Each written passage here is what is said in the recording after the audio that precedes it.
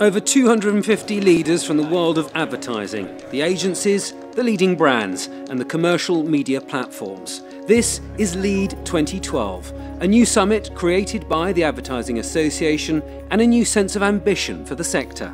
The aim, to bring advertising together, make the whole more than the sum of its parts, and to set the agenda for the industry and redefine its contribution to British life.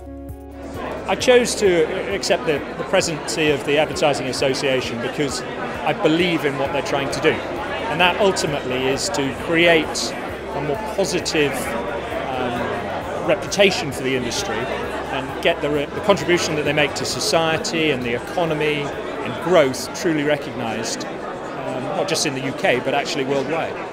These are the two most important lines in advertising. In blue, those that support advertising and recognise its value in long-term decline. And in pink, those that would restrict advertising freedoms on the rise.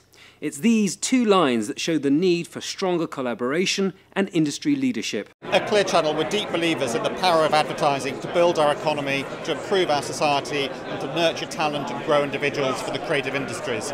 But we think we have a better job to do telling our own story, which is why we're delighted to partner with the Advertising Association to guide the industry in doing that today. These are just some of the names who've signed up for Front Foot, the Advertising Association network which brings industry leaders together in support of a long-term plan to restore and maintain public trust and confidence in advertising. One of the issues that we used to have was that people who are actually in the industry, or practitioners in the industry, felt somewhat distanced from the Advertising Association. And I think today is real evidence of the fact that we are now representing the people who are day in, day out doing the work in advertising, and we are becoming their association, a place where they come to lead. From a standing start, Credus has published 11 reports in just 18 months on topics as diverse as alcohol and food advertising, privacy and data, and what parents think about advertising to children. In 2012, it'll turn its attention to a landmark project exploring the value of advertising to the UK economy. The Direct Marketing Association particularly takes the lead on the issues of privacy and data regulation and is very pleased to work together collaboratively with the other trade associations in our industry to combat the threats that we face. LEAD 2012 is the next step. Over 250 business leaders from across the industry tackling the big questions.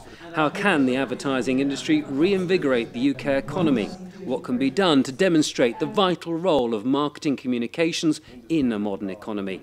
And how will we build trust and confidence in advertising, whatever changes the industry might face? 2012 is going to be the year, the turning point, when advertising and advertising agencies get their contribution clear and communicated and articulated. This is going to be an amazing year. Ad spend's going to be up. There's growth in our market.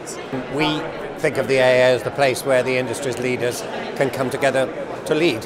And that's exactly what they did. 250 great people, great conversation, lots for us to learn, and just hopefully they got a lot of it too.